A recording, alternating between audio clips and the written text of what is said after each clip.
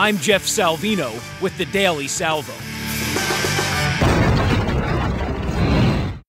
It's bad enough that earlier this year, Bill Clinton was named Father of the Year by the National Father's Day Council. But a philandering ex-president being honored for his commitment to family pales in comparison to the award his wife recently won.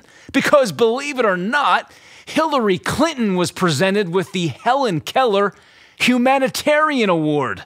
Now we're talking about a woman who, as the Secretary of State, reacted to the death of 4 Americans brutally attacked at the U.S. Embassy in Libya by saying, "What difference at this point does it make?" Some humanitarian. For more, visit dailysalvo.com.